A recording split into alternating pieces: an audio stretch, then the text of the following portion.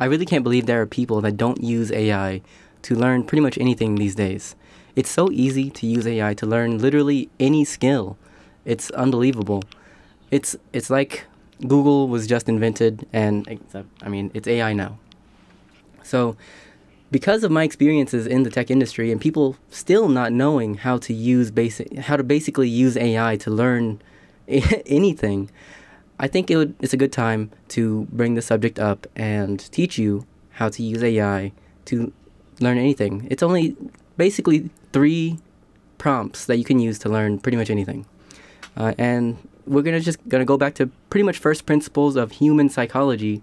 And imagine you're a 2-year-old or a 3-year-old. How do you learn about the world around you? First, you ask what, then you ask why, and those pretty much cover it. And also how, duh. With AI, I think there's another really important question: where do I start? So today, I'm gonna be showing you some prompts here.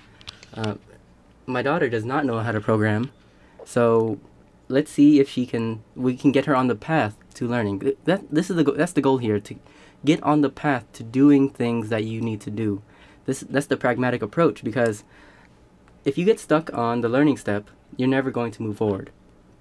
So in order to start, we're going to ask, for example, if you've never encountered programming before in your life, you can just ask it. You can literally type in, you can speak into the app and just say, what is programming? And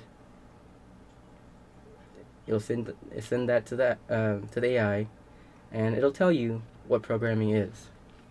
So here, if you are really interested in learning something, you can ask it, for example, programming involves problem solving, designing algorithms, and translating them into code that can be executed by computers. And if you want to know in depth about any of these little details, you can ask it, why does it do this?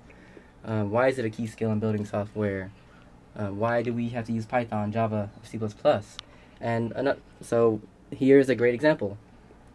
Which one of these languages should I choose? Python, Java, or C++? So we can ask it that question. Which programming language should I choose? Python, Java, or C++?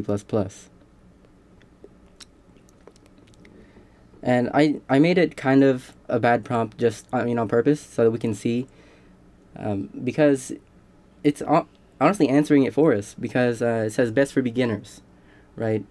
Python. I could have added more context into my question. Which programming language should I choose as a beginner? So here it explains to you all these things, like C++ best for performance. So at the end it has a little conclusion. If you're a beginner, start with Python for simplicity and versatility. So from here you can simply just say, okay, I would like to choose Python. How do I get started learning? Where do I even start? It feels really overwhelming. And it'll parse that into words. And you have this whole history of your conversation. So if you ever need to review what you've been learning, you just go back. So starting to learn Python can feel overwhelming, but breaking it down into manageable steps, blah, blah, blah. So you set up your environment, and it lists all the steps here. So there's literally no excuse to begin learning.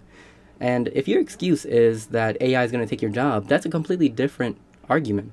So if you plan on just learning how to code to make money, I think that is kind of short-sighted, because in the future, whenever AI does eventually, at some point, take everyone's jobs, what are you going to do? I mean, yeah, that's a difficult question, right? And I've kind of conceptualized this in my mind as in the utopian world where no one really has to work anymore, you're going to have 2 camps of people. People that realize that the most important asset or the most important thing in our known world is human consciousness. And you're either going to be able to leverage your network of human consciousness, like your network of other people, or you just succumb to the endless AI entertainment options that will be at your fingertips. So, do you think you've learned how to use AI today and how to learn something?